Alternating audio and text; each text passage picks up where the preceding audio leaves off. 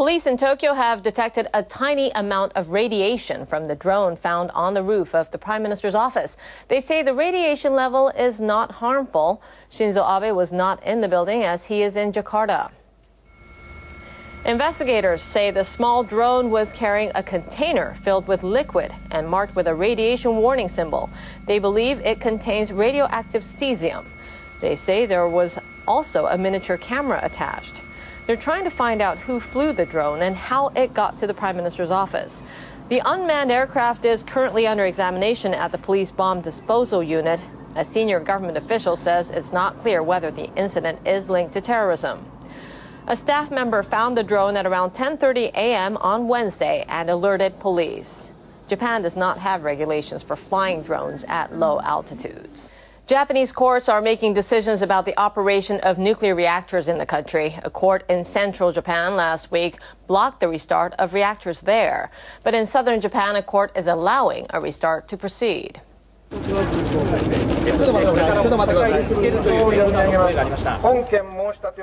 The lawyer for residents opposed to the restart says they are disappointed. The Kagoshima District Court sided with the operator of the plant. The presiding judge said the reactors at the Sendai nuclear plant are able to withstand earthquakes at currently predicted levels. He also said the possibility of a major volcanic eruption is extremely unlikely. Officials with Kyushu Electric Power Company say they will proceed with the restart of the two reactors. They say they want them back online as early as July. The Nuclear Regulation Authority had already approved the restart last September. The regulator had also approved the resumption of reactors at the Takahama nuclear plant in central Japan. But last week, a court there blocked the restart. All of Japan's 48 nuclear reactors are currently offline. The Abe administration wants those approved by the regulator to resume operation. The people in charge of a nuclear plant in southwestern Japan have been working to get one of the reactors back online, but they say they've had to push back the timetable for restarting the #1 reactor at the Sendai plant. Officials with Kyushu Electric Power Companies had been planning to restart the reactor in early July, and now they are aiming for the middle of July. They submitted the new schedule to the Nuclear Regulation Authority. Regulators began inspecting the #1 reactor last month in preparation for the restart, but the process had fallen behind schedule. Kyushu Electric officials have told regulators that they don't have all the necessary documentation. And there could be a further delay. Regulators told Kyushu Electric the new inspection schedule seems unrealistic. Officials with the utility said they will reconsider it. All of Japan's nuclear reactors are offline. Utilities must meet new regulations introduced after the 2011 Fukushima accident to restart them. Last year, the #1 and #2 reactors at the Sendai plant became the first to clear them. Area residents had tried to prevent the reactors from being restarted, but this week, a district court dismissed their request. Japan's nuclear regulators continue to take steps to restart the reactors at a power plant in central Japan. They say their work will not be affected by a recent court decision blocking a restart. Officials of the Nuclear Regulation Agency met on Thursday to review progress at the #3 and 4 reactors at Kansai Electric Power Company's Takahama plant in Fukui Prefecture. The meeting is the first about the reactors since a district court issued a provisional injunction earlier this month. Kansai Electric officials told the regulators that they will later explain the details of new facilities, which are necessary for restarting the reactors. Measures reviewed at the meeting include an earthquake-resistant seawall and a facility to serve as a base for recovery efforts in the event of an accident. The regulators accepted the utility's explanation. NRA officials say they will proceed with what screenings and inspections they can perform while the injunction is in effect. In February, inspectors confirmed that the reactors met new regulations introduced after the 2011 Fukushima accident, but the operator cannot bring the reactors back online unless the court decision is overturned. Nuclear regulators now say the injunction will not affect administrative procedures regarding the reactors. Officials at Japan's industry ministry are trying to figure out the best mix of power sources to meet future energy needs. They've compiled a draft plan for the year 2030. It calls for reducing dependence on nuclear power to lower levels than before the Fukushima accident. The ministry assembled a team of experts to discuss a plan. They've been holding meetings since January. The draft says nuclear power should make up between 20 and 22% of Japan's total energy supply. The figure was 28% before the 2011 nuclear accident. Japan's dependence on thermal power has risen since then, as all nuclear reactors are offline. That's driven up fuel costs. Ministry officials decided that nuclear power is necessary to bring down prices and cut greenhouse gas emissions. The plan calls for more than doubling the percentage of energy that comes from renewable sources. Green energy accounted for a little over 10% of the supply in fiscal 2013. The draft suggests lifting that to between 22 and 24%. That means power from renewable sources would exceed that from nuclear energy. The ministry plans to present its draft plan to the experts on Tuesday next week. We've seen images of polar bears drifting on ice or water thundering from melting glaciers. These images have become symbolic of climate change. But scientists say the problems aren't just in the Arctic anymore.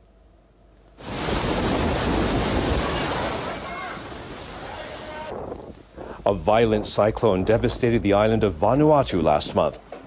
Researchers say the surface of the sea has gotten warmer, and that gave the cyclone its deadly power. World leaders have spent decades discussing how to reduce emissions of the gases that are warming our planet. They meet every year at a conference on climate change hosted by the UN. Officials from participating countries have started evaluations of possible targets to present in Paris at the end of this year. NHK World's Takafumi Terui spoke to Japan's top negotiator and asked him how Tokyo plans to contribute. Japanese leaders were expected to submit a set of targets for reducing greenhouse gas emissions by March 31st. But they failed to meet the deadline. Now they say they hope to present a plan in June.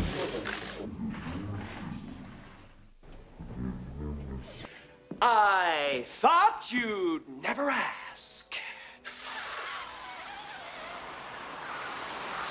Now, here's the finance minister, Taro Aso. Remember, everybody's an Aso. Who can forget Taro Aso?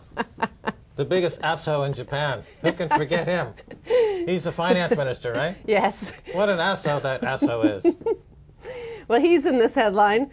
Let elderly people, quote, hurry up and die, says Japanese minister. Taro Aso says he would refuse end-of-life care and would feel bad knowing treatment was paid for by the government. So he was doing the rounds selling people on this new budget they have for the new government. Heaven forbid, he said, if you were forced to live on when you want to die, I would wake up feeling increasingly bad knowing the treatment was all being paid for by the government. The problem won't be solved unless you let them hurry up and die. That's right, Mrs. Watanabe.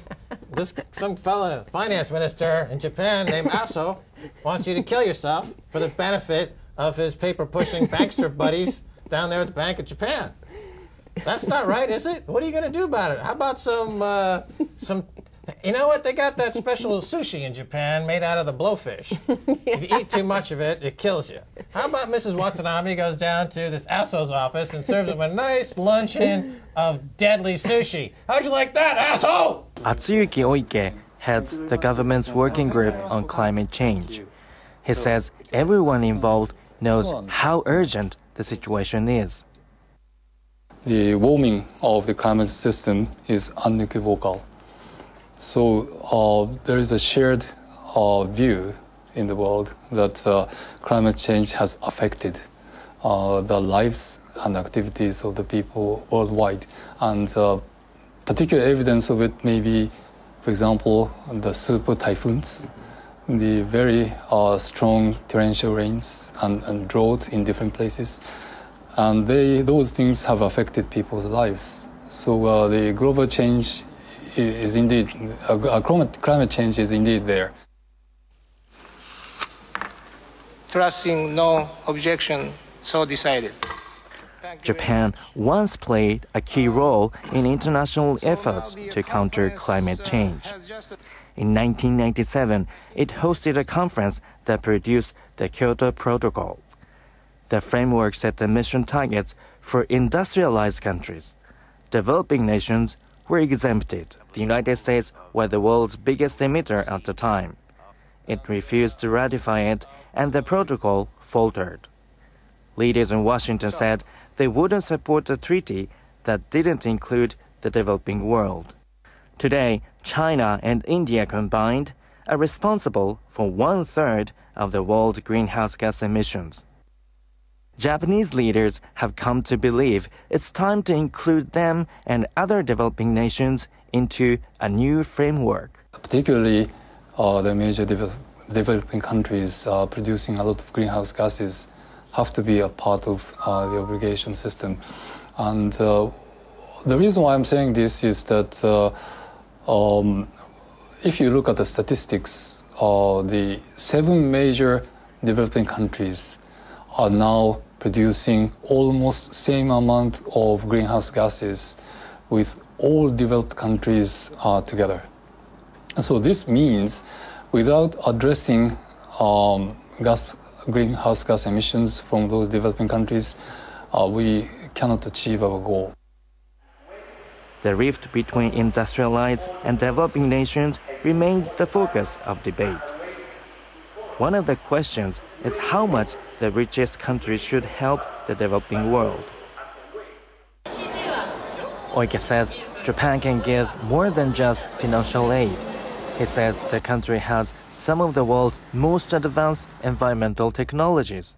For example, in the area of transport technology, there are a lot of things going on the ground, like the Japanese steel makers working with Indian steel makers for the improvement of production facilities.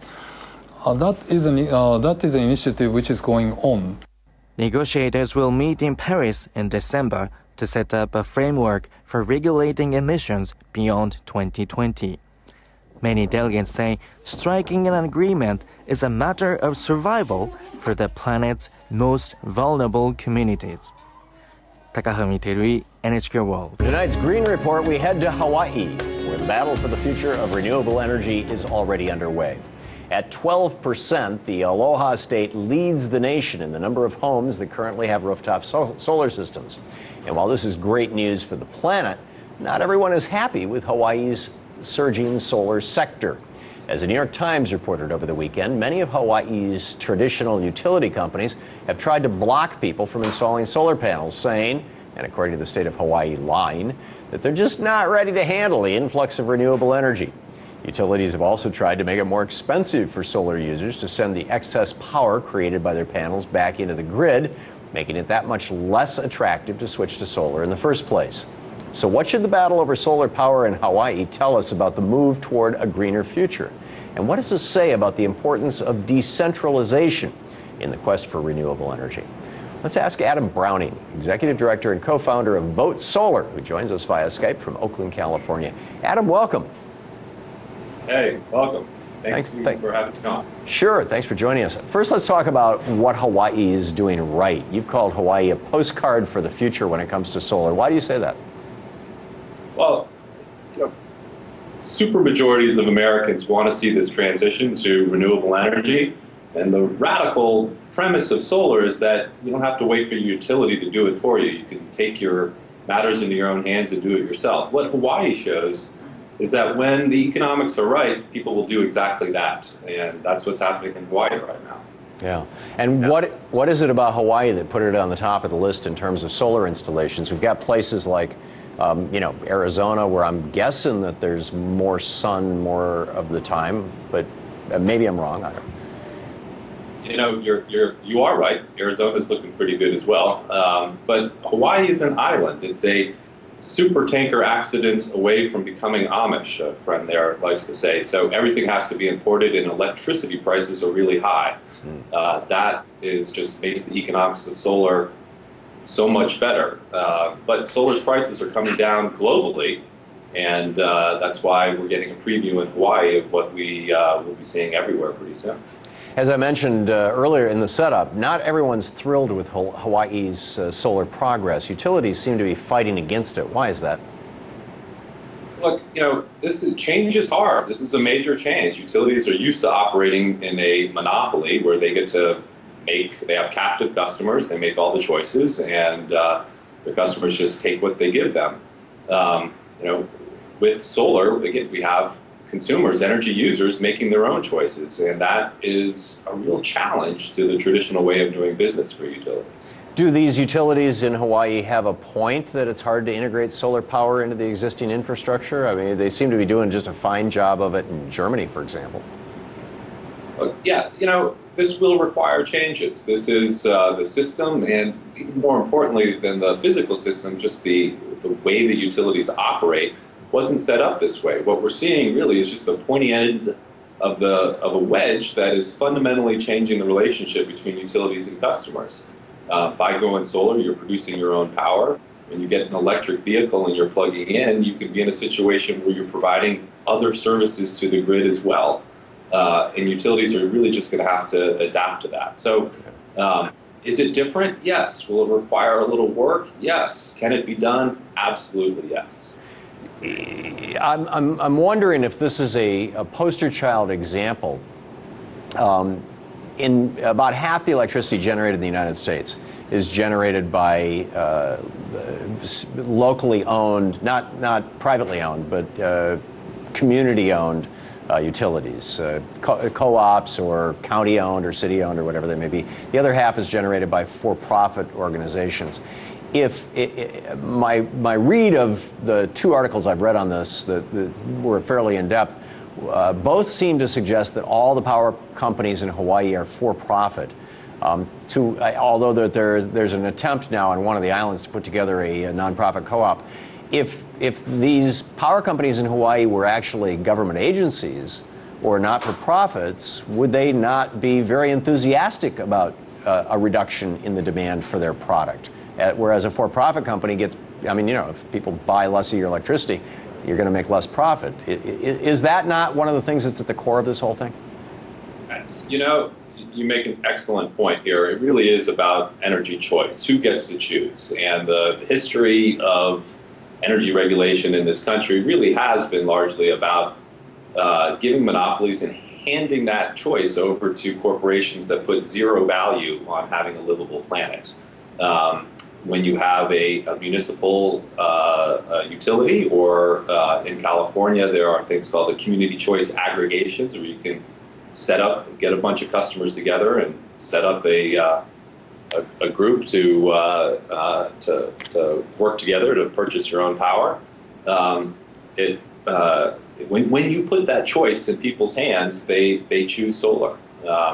So it's interesting. In Hawaii right now, NextEra, mainland, a very large utility company, wants to buy the Hawaiian Electric Company. And the other utility that NextEra owns is Florida Power and Light. Now, Florida, the Sunshine State, actually has terrible solar policies and not a lot of solar. So that's really becoming a big issue. So it sounds like basically the policies of the state actually can direct how things go. Adam, I'm sorry we're out of town, but out of time. But Adam Browning, great job. Thank you so much for being with us tonight. Thank you.